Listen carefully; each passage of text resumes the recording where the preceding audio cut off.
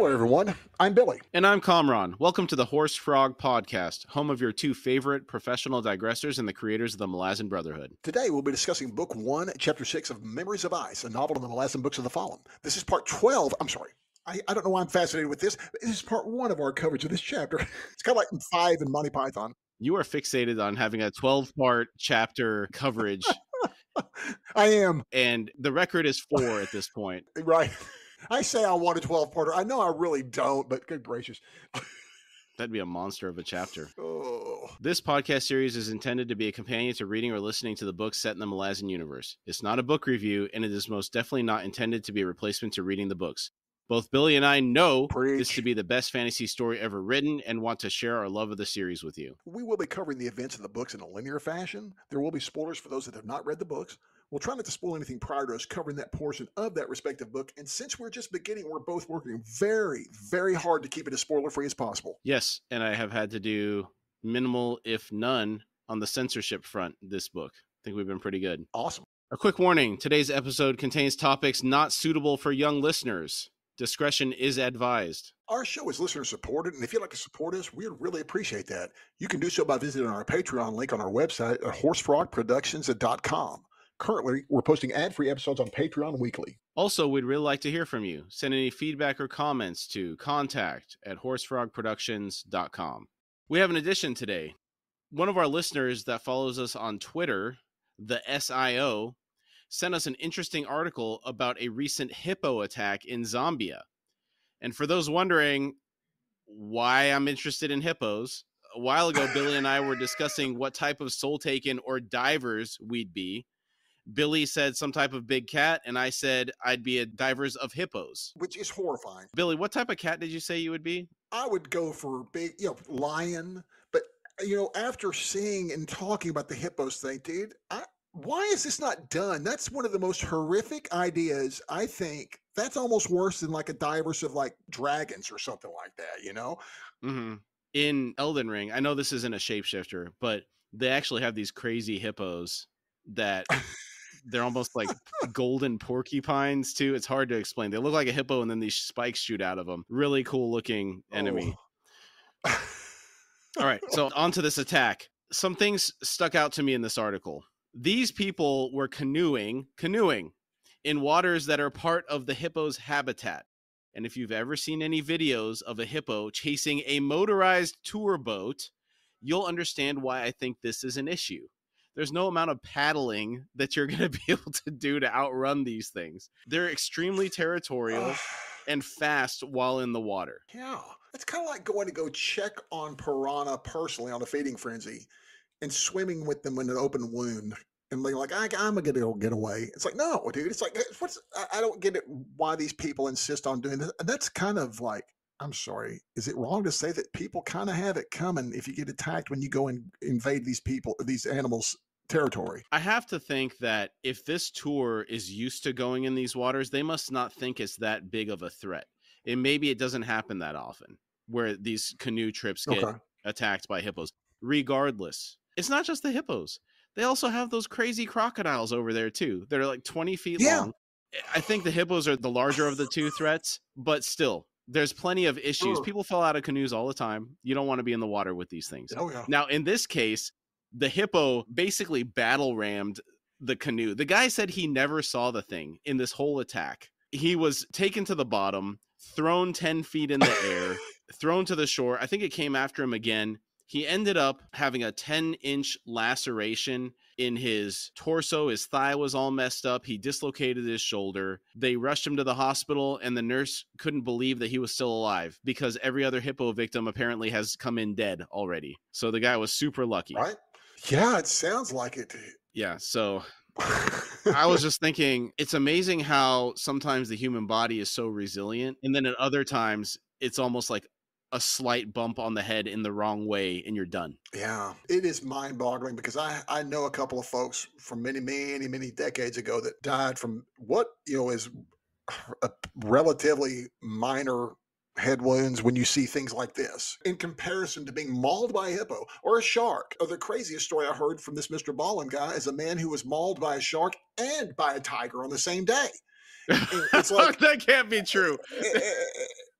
It is cannot true. be It true. is true. Oh my God. That's true. That's true.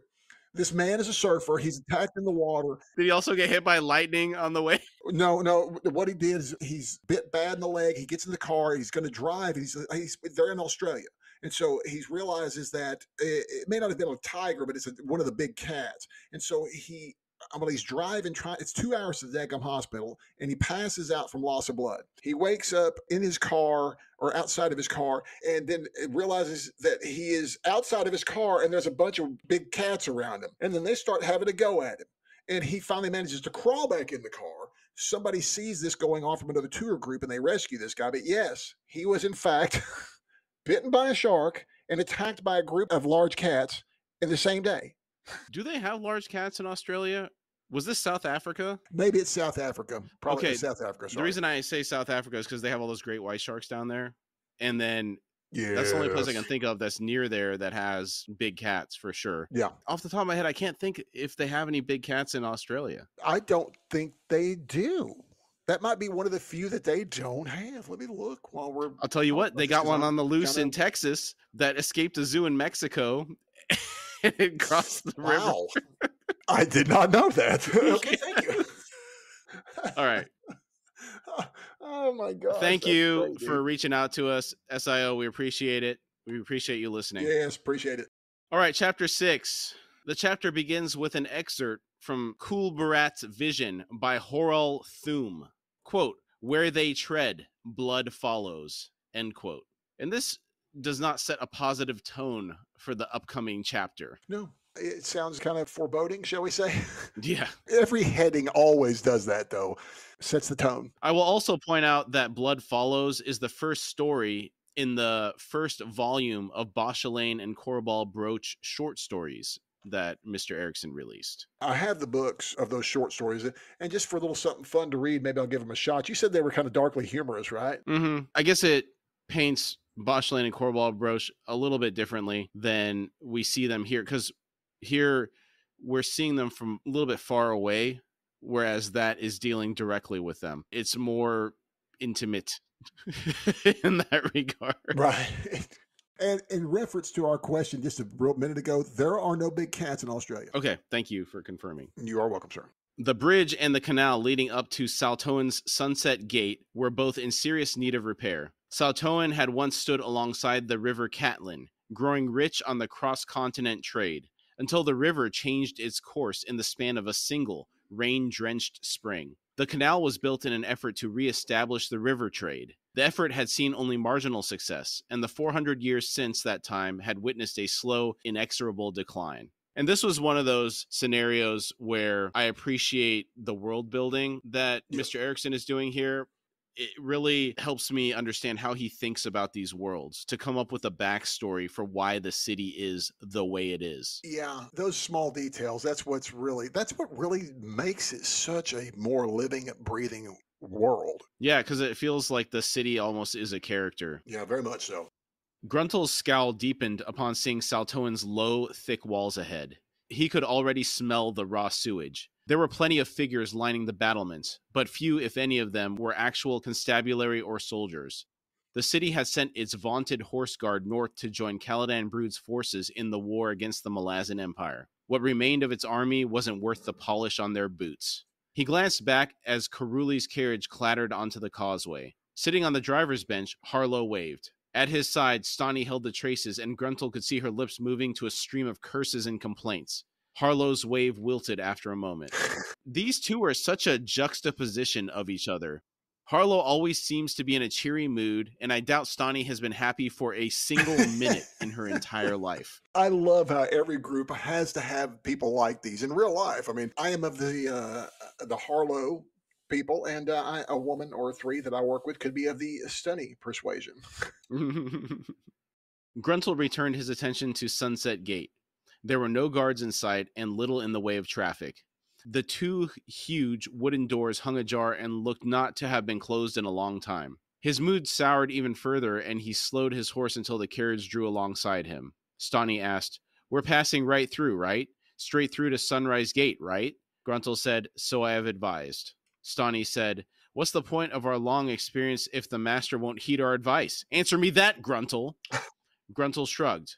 No doubt Karuli could hear every word, and no doubt Stani knew that. They approached the arched entrance. The avenue within quickly narrowed to an alley buried beneath the gloom of the flanking building's upper levels, which almost touched overhead. Gruntle moved ahead of the carriage again. Mangy chickens scattered from their path, but the fat, black rats in the gutters only momentarily paused in their feasting on rotting rubbish to watch the carriage wheels slip past. Harlow said, "We'll be scraping sides in a moment." Gruntle said, "If we can manage twist-faced passage, we'll be all right." Harlow said, "Aye, but that's a big if, Gruntle. Mind you, there's enough that passes for grease on these walls." That sounds like a wonderful place to visit.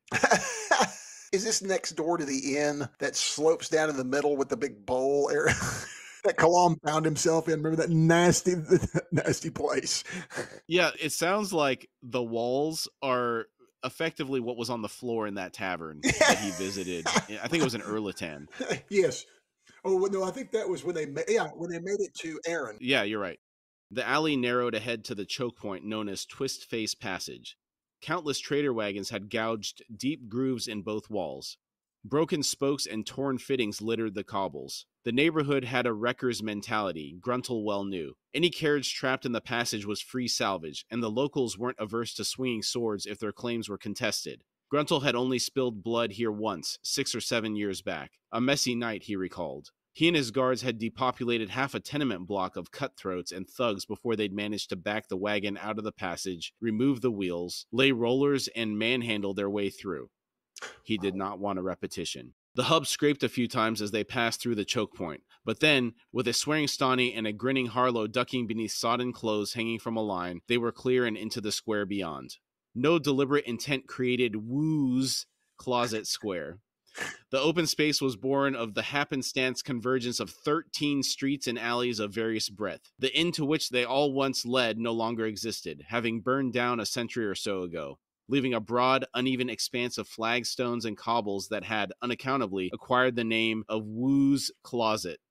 Given the backstory of the significance of Woo to both Erikson and Esselmont, I have to wonder if there's some inside joke in regards to the name Woo's Closet. I'm functioning on the assumption that it is in fact an inside joke. Probably something happened. They might have even done the story for what caused that inn to burn down. Right? I wouldn't be surprised. That was probably a campaign. Also, 13 streets converging. What a mess that would cause. So, your average Texas highway construction near any big city here.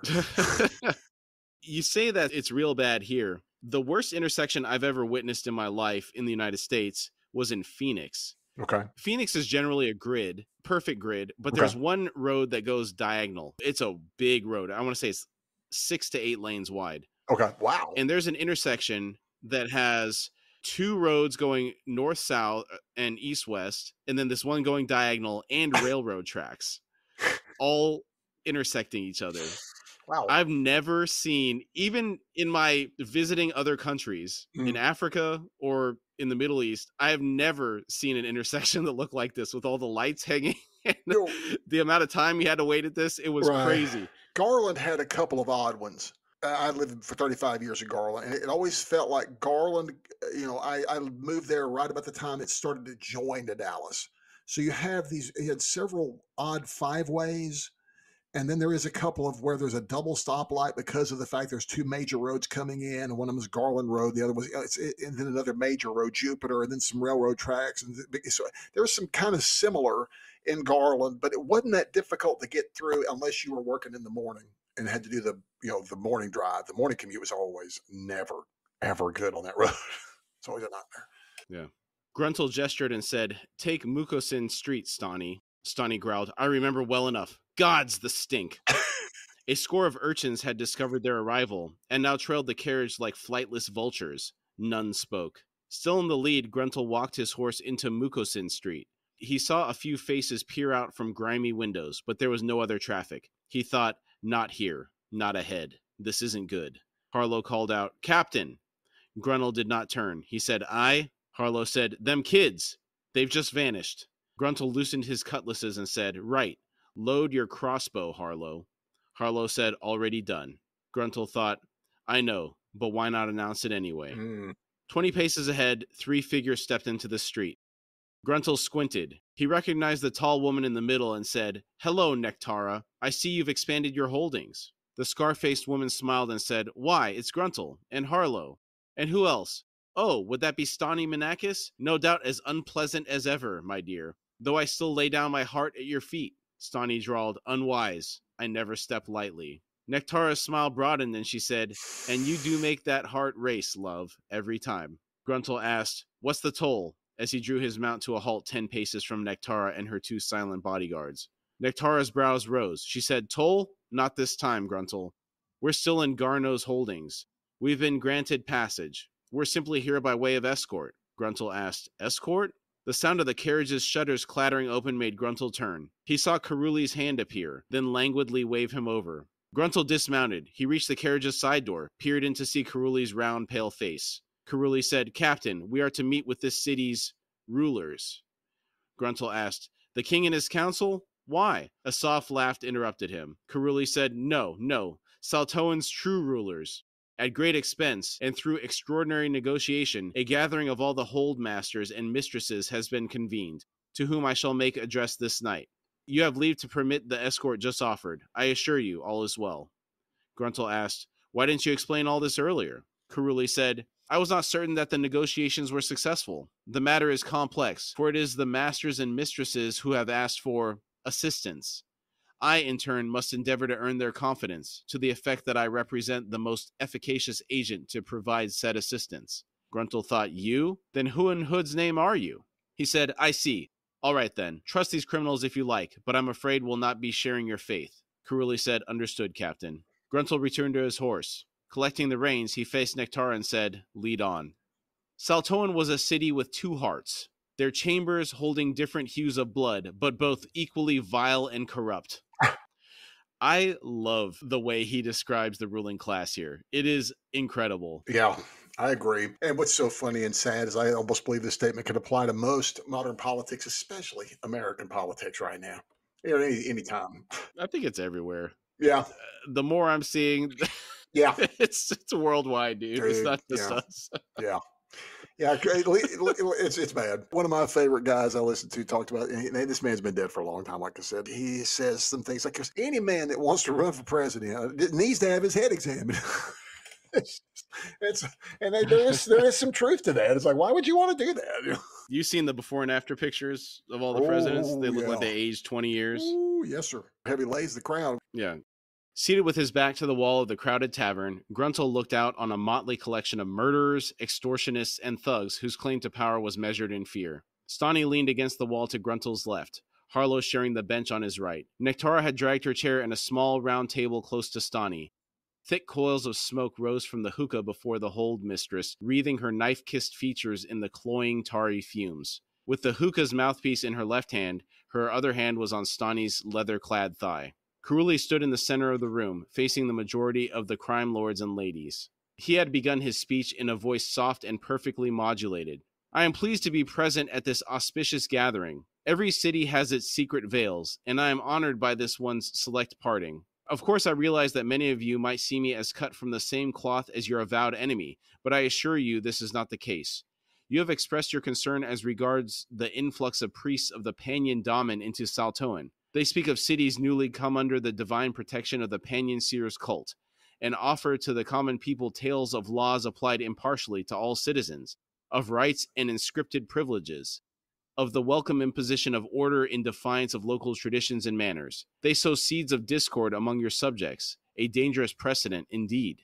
Murmurs of agreement followed from the masters and mistresses. Gruntle glanced over and saw Nectara's hand plunged beneath the leather folds of Stani's leggings at the crotch. Stani's face was flushed, a faint smile on her lips, her eyes almost closed. Gruntle thought, "Queen of dreams. No wonder 9/10 of the men in this room are panting, not to mention drinking deep from their cups of wine." He himself reached for his tankard. One of the mistresses growled, "A wholesale slaughter. Every damned one of them priests should be belly smiling. That's the only way to deal with this, I say." Caruli said, "Martyrs to the faith. Such a direct attack is doomed to fail, as it has in other cities. This conflict is one of information, lords and ladies, or rather, misinformation. The priests are conducting a campaign of deception. The Panyan Daman, for all its imposition of law and order, is a tyranny, characterized by extraordinary levels of cruelty to its people. No doubt you have heard tales of the Teniscauri, the seer's army of the dispossessed and the abandoned. All that you may have heard is without exaggeration. Cannibals of the dead. One man interjected, children of the dead seed. It is true? Is it even possible that women should descend onto battlefields and soldiers whose corpses are not yet cold? Caruli's nod was somber. He said, among the Teniscauri's youngest generation of followers, there are the children of the dead seed, singular proof of what is possible. When the Teniscauri horde were introduced, we mentioned that they weren't the worst thing to come out of the Panyan Daman. This concept of the children of the dead seed is truly horrific. Yes, it is. And I know how much that's always stuck with you because I think that's one of the first things you ever mentioned about this book. You said, when did you get the Teniscauri? That's just going to really gnarly. And it's like, and it does. I know it bothers you to this day. Yeah, this just takes that and cranks it to 11, though. Yeah. And maybe even higher. Yeah. It's just so disgusting. Yeah, I think it's a 12. Caruli paused, then continued. The Daman possesses its sanctified faithful, the citizens of the original Panyan cities, to whom all the rights and privileges the priests speak of applies. No one else can acquire that citizenship. Non-citizens are less than slaves, for they are the subjects, the objects of every cruelty conceivable, without recourse to mercy or justice. The Teniscauri offers their only escape, the chance to match the inhumanity inflicted on them. The citizens of Saltoan, should the Daman subjugate this city, will be one and all cast from their homes, stripped of all possessions, denied food, denied clean water. Savagery will be their only possible path, as followers sworn into the Teniscauri. A kingdom with a populace that produces nothing, no children, no goods. They only devour and move on. It really makes me wonder at the overall strategy here. Is there a strategy, or is it just a mindless kind of moving from one resource to the other, just looking for the next biggest thing to feed the people on top, loot them, and just move on? It's almost like a wildfire. Yeah. It just burns everything in its path as it keeps going. There's nothing left. Yeah. You either go with them as the Teniscauri, or you stay and are killed. I mean, there's really doesn't sound like there's anything to it. Yeah, I don't think there's cities left when they're done. Right. Caruli continued, masters and mistresses, we must fight this war with the weapon of truth, the laying bare of the lies of the Panyan priests. This demands a very specific kind of organization, of dissemination, of crafted rumors and counterintelligence. Tasks at which you all excel, my friends. The city's commonality must themselves drive the priests from Saltoan. They must be guided to that decision, to that cause, not with fists and knouts, but with words. Kind of like the Bene Gesserit. In a way, yes, where they plant those seeds. Yeah. But they're taking generations to do this, whereas this seems to be an active misinformation campaign. Oh, yes. Where they are getting the public turned against the priests preemptively so that when they get there, the public themselves just reject them outright. Right. It's good thinking. Yeah. Someone demanded, what makes you so sure that will work? Caruli said, you have no choice but to make it work. To fail is to see Saltoan fall to the Panyans. Caruli continued, but Gruntle was no longer listening. His eyes, half shut, studied the man who had hired them. An intermediary had brokered the contract in Darujistan. Gruntle's first sight of Caruli was the morning outside Worry Gate, at the rendezvous, arriving on foot, robed as he was now. The carriage was delivered scant moments after him, of local hire. Caruli had quickly entered it, and from then on Gruntle had seen and spoken with his master but twice on this long, wearying journey. Gruntle thought, a mage I'd concluded, but now, I think, a priest. Kneeling before which god, I wonder? No obvious signs. That itself is telling enough, I suppose. There's nothing obvious about Caruli, except maybe the bottomless coin chest backing his generosity. Any new temples in Darujistan lately? Can't recall. Oh, that one in Gadrobi district. Sanctified to Treach, though why anyone would be interested in worshipping the Tiger of Summer is beyond me. Gruntle heard the word killings, which broke him out of his thoughts. Someone said, been quiet these 2 nights past, though. The masters and mistresses were speaking amongst themselves. Caruli's attention was nevertheless keen, though he said nothing. Blinking, Gruntle eased slightly straighter on the bench. He leaned close to Harlow and asked, what was that about killings? Harlow said, unexplained murders for 4 nights running, or something like that. A local problem, though I gather it's past. Gruntle grunted, then settled back once again, trying to ignore the cool sweat now prickling beneath his shirt. He thought, they made good time, well ahead of us. That carriage moved with preternatural speed, but it would never have managed Saltoan's streets. Too wide, too high. Must have camped in Waytown, a score of paces from Sunrise Gate.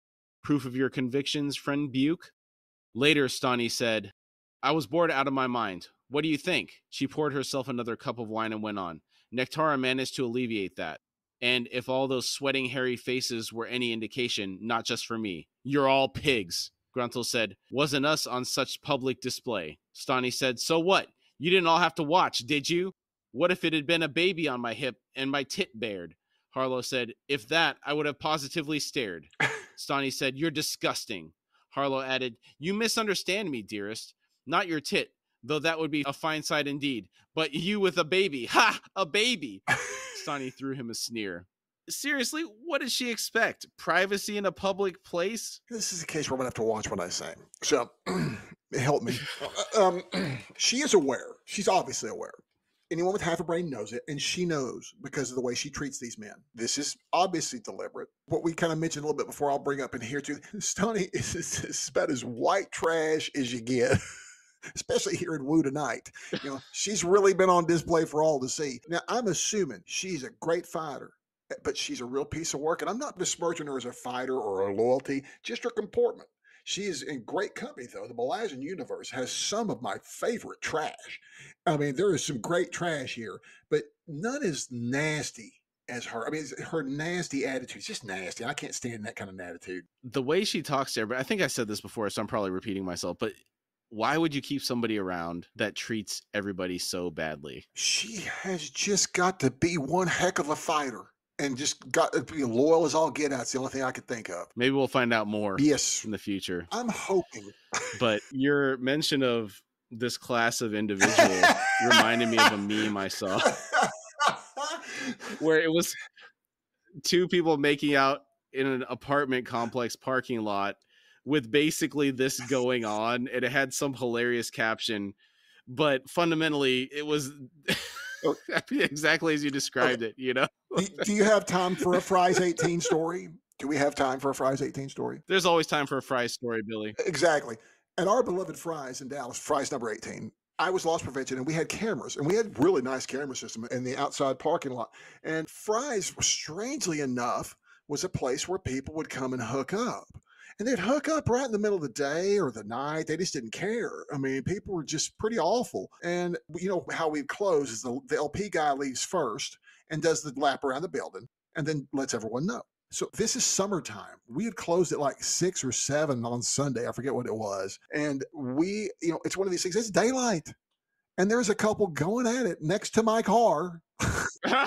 And so I get in the car and I drive around and I tell everyone, you know, and Kamraun, this is summer.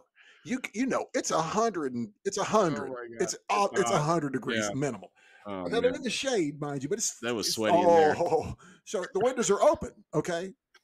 So, and this is we have 10 people we're going out with. So I say, okay, by the way, everyone, as y'all walk past, make sure and try not to look at the couple having sex in the car right there in front of you. And of course, everyone does. And there we go. That is crazy. That was a huge parking lot, too. Yeah, it went on a lot, dude.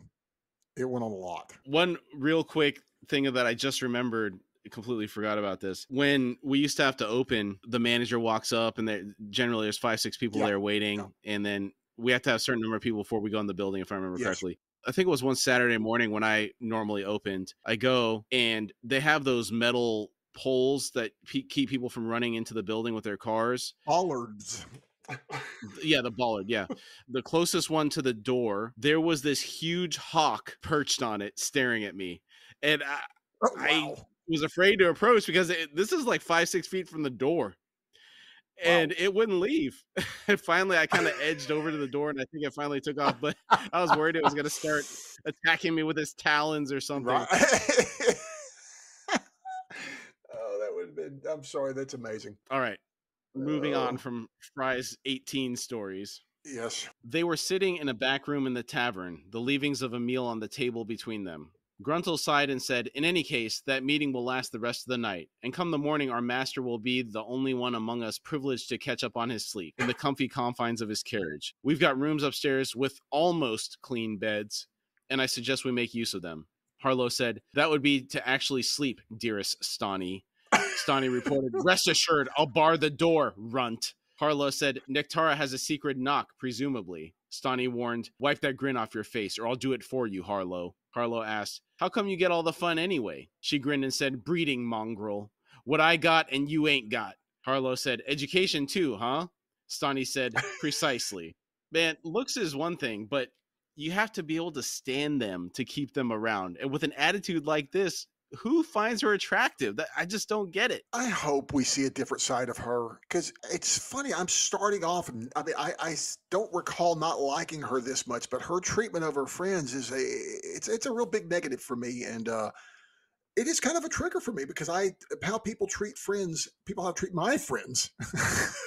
Earns my wrath, so it's like you got to be careful. So I don't like how she treats her friends. If this is how you treat the people you love, how are you going to treat everybody else? Right? Wow.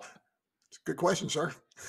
A moment later, the door swung open and Karuli entered. Gruntle leaned back in his chair and eyed the priest. He asked, "So have you succeeded in recruiting the city's thugs, murderers, and extortionists to your cause?" Karuli said, "More or less. War, alas, must be fought on more than one kind of battlefield.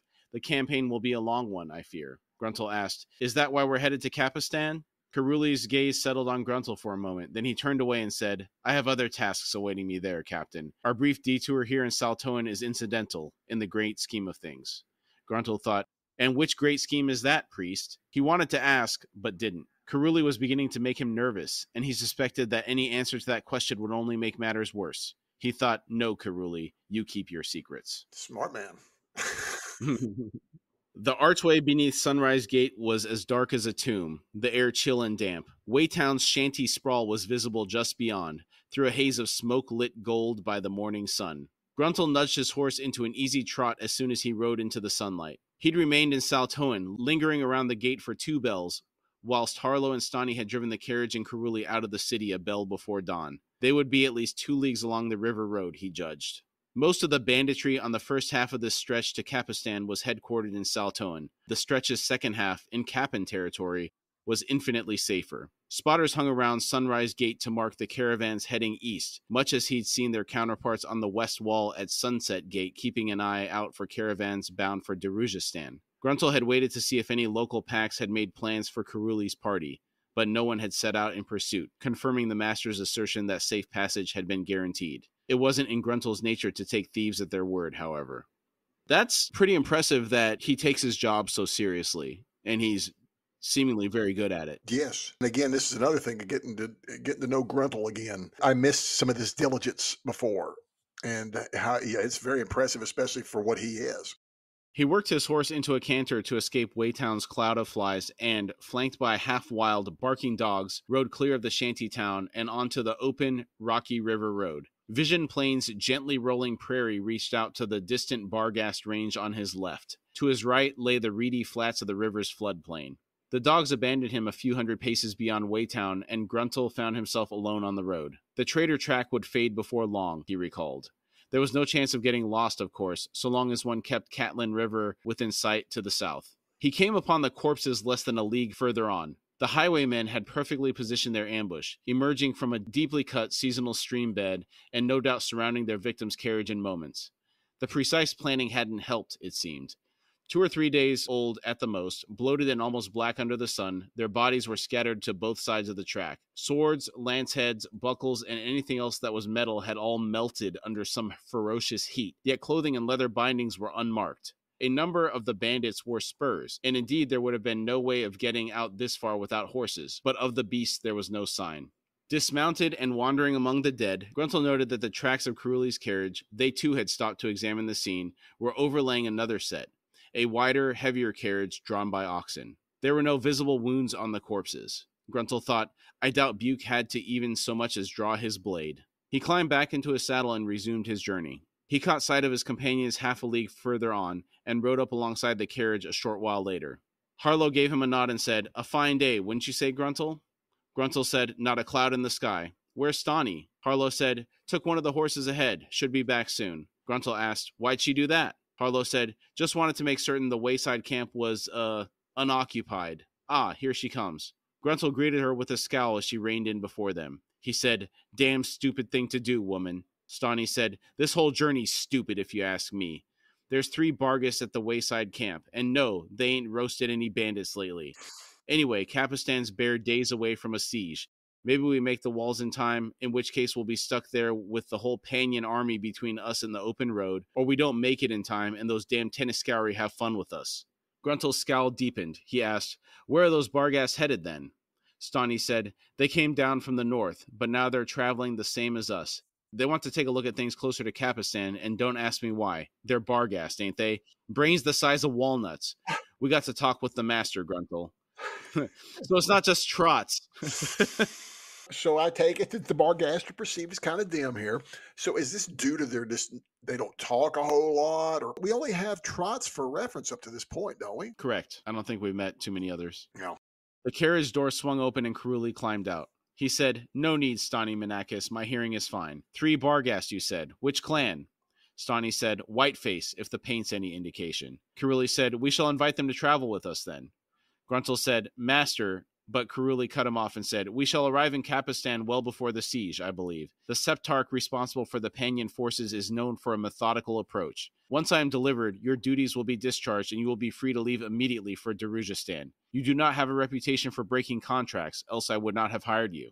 Gruntel said, "No, sir, we've no intention of breaking our contract. Nonetheless, it might be worth discussing our options. What if Capistan is besieged before we arrive?" Karuli said, "Then I shall not see you lose your lives in any desperate venture, Captain. I need then only be dropped off outside the range of the enemy, and I shall make my own way into the city, and such subterfuge is best attempted alone." Gruntel asked, "You would attempt to pass through the Panyan cordon?" Karuli smiled and said, "I have relevant skills for such an undertaking." Gruntel thought, "Do you now?" He asked, "What about these Bargast? What makes you think they can be trusted to travel in our company?" Karuli said, "If untrustworthy, better they be in sight than out of it. Wouldn't you agree, Captain?" Gruntel grunted and said, "You've a point there, master." He faced Harlow and Stani, then slowly nodded. Harlow offered him a resigned smile. Stani was, predictably, not so nearly laconic. She tossed up her hands and exclaimed, "This is insanity! Fine, then. We ride into the Dragon's Maw. Why not?" She spun her horse round and said, "Let's go throw bones with the Bargast, shall we?" Grimacing, Gruntel watched her ride off. Harlow murmured, "She is a treasure, is she not?" Gruntel gave him a sidelong glance and said, "Never seen you so love-struck before." Harlow said, "It's the unattainable, friend. That's what's done for me. I long helplessly, morosely, maundering over unrequited adoration. I dream of her and Nectara, with me man. snug between them." Oh, poor Harlow. Oh, but it's it's the unattainable thing that makes me laugh. It's like Saving Silverman. Steve Zahn he's the one that falls in love with the woman they kidnap because she's so mean. He's drawn to the same thing. He's drawn to the mean woman he wants to break, though. That's the difference. It's like he wants to break them. You know? You think he can save her? Yes, that's what it is. Gruntel said, "Please, Harlow, you're making me sick." Karuli said, I believe I shall now return to the carriage." I guess the priest isn't used to talking like that. Yeah, that's it. The 3 Bargast were clearly siblings, with the woman the eldest. White paint had been smeared on their faces, giving them a skull-like appearance. Braids stained with red ochre hung down to their shoulders, knotted with bone fetishes. All 3 wore hauberks of hold coins, the currency ranging from copper to silver and no doubt from some looted hoard, as most of them looked ancient and unfamiliar to Gruntel's eye. Coin-backed gauntlets covered their hands. A guard block's worth of weapons accompanied the trio, bundled lances, throwing axes, and copper-sheathed long-hafted fighting axes, hook-bladed swords, and assorted knives and daggers. That armor is interesting. I bet it looks really cool, but it also seems like it would be really heavy. Oh, yeah, I agree with both. And I think it would be heavy, especially depending on what kind of metals. Any lead or gold, of course, is going to be heavier. But yeah, that would be really heavy. But it looks cool, though. Oh, yeah. Also, the number of weapons they're carrying. Yeah. It's pretty crazy. It's a whole arsenal. Yeah, they're enthusiastic. I don't seem to remember the Segula having this many weapons. No, but the Segula are different. But at the same time, the Bargast are pretty fierce. At least for everything we hear about them, people seem to be kind of leery of them. So I sense a fierceness to this folk as well. They almost seem like barbarians, don't they? Yeah, they do. I like that about them. Yeah, I get a whole heavy metal vibe from them. Oh, yeah, absolutely, dude. It's all Conan and heavy metal, dude. That's all it is. It's straight up. That's what the Bargast are for me, dude. The Barghast stood on the other side of a small stone-ringed fire pit burned down to faintly smoldering coals, with Stani still seated on her horse to their left. A small heap of jackrabbit bones indicated the meal just completed. Gruntel's gaze settled on the Barghast woman. He said, "Our master invites you to travel in our company. Do you accept?" The woman's dark eyes flicked to the carriage as Harlow drove it to the camp's edge. After a moment, she said, "Few traders still journey to Kapistan. The trail has become perilous." Gruntel frowned and asked, "How so? Have the Panyans sent raiding parties across the river?" The woman said, "Not that we have heard. No, demons stalk the wildlands. We have been sent to discover the truth of them." Gruntel thought, demons? Hood's breath. He asked, "When did you learn of these demons?" She shrugged and said, 2-3 months past. Gruntel sighed and slowly dismounted. He said, "Well, let us hope there's nothing to such tales." The woman grinned and said, "We hope otherwise. I am Hitan, and these are my miserable brothers, Kafal and Natak. This is Natak's first hunt since his death night." I assume this is one of those rites of passage where they would bury you for a night, then dig you up. Do you agree that it's something like that? Yes, and I'm assuming there's a pretty hefty dose of some powerful hallucinogen before they throw you in that overnight burial spot. Oh, yeah. Yay. Gruntel glanced at the glowering, hulking youth and said, "I can see his excitement." Hitan turned, gaze narrowing on her brother. She said, "You must have sharp eyes."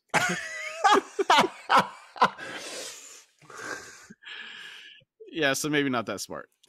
Gruntel thought, by the abyss, another humorless woman for company.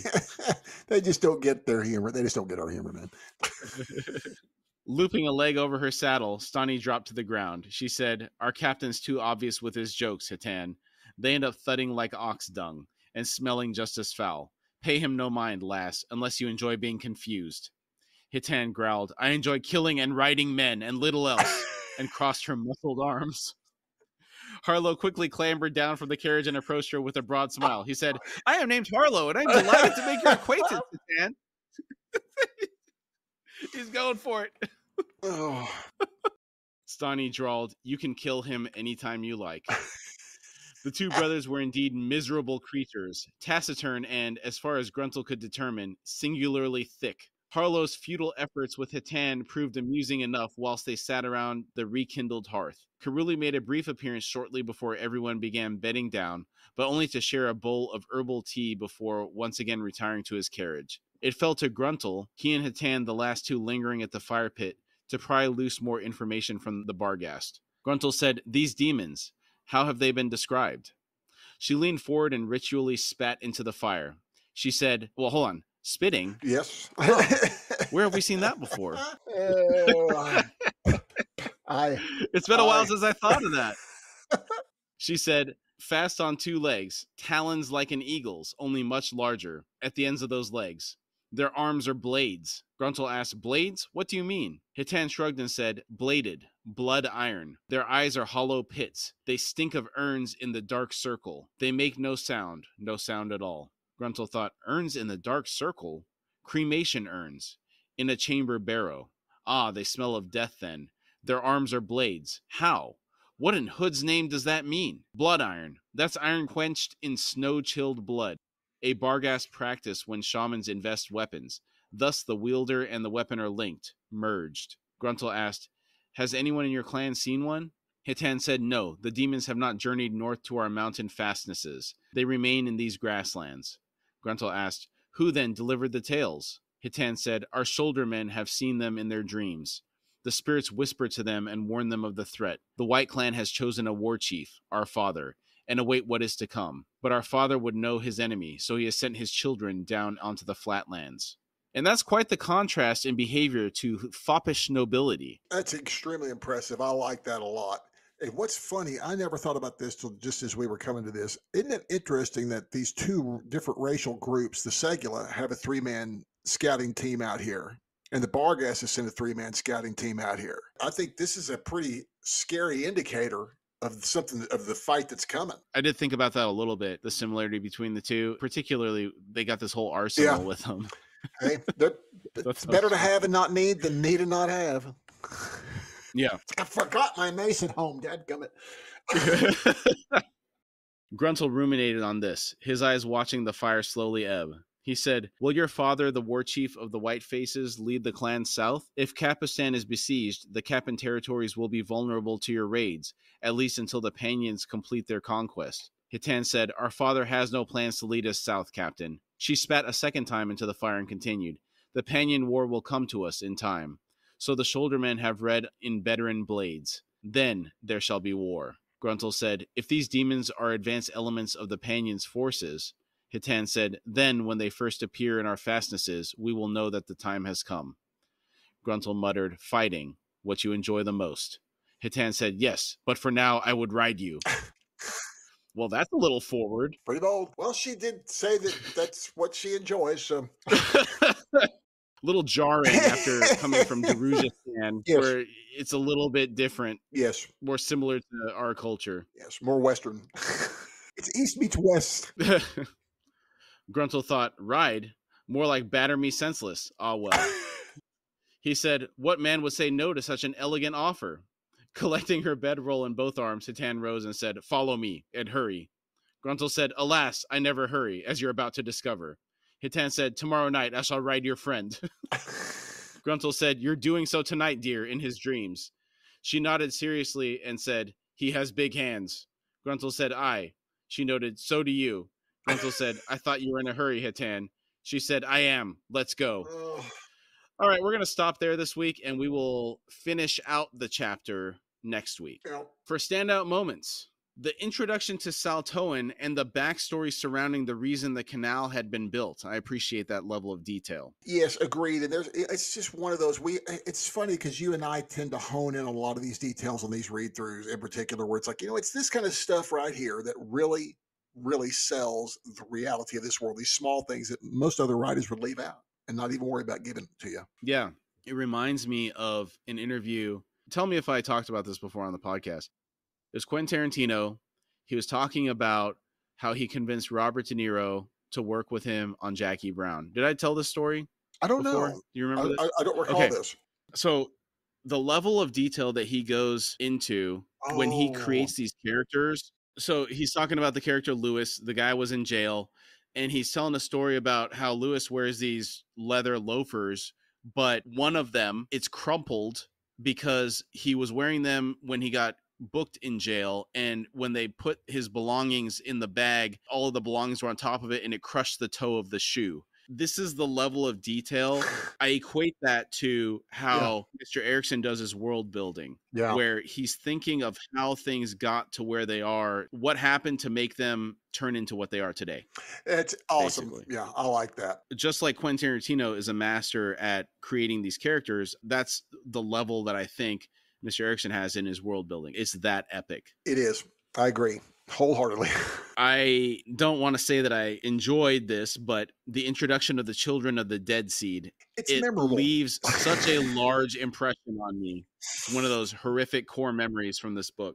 Yes. It's a good horrific core memory because it again, you and I are drawn to a good villainous type of thing that's going on, and this is sure leading off to something that's pretty horrendous sounding, and so it's like I'm kind of curious to see the leadership behind this. Yeah, what's going on? Why are the Teniscari throwing everything in their path with no plans for the future? Yeah, exactly. There's no tomorrow.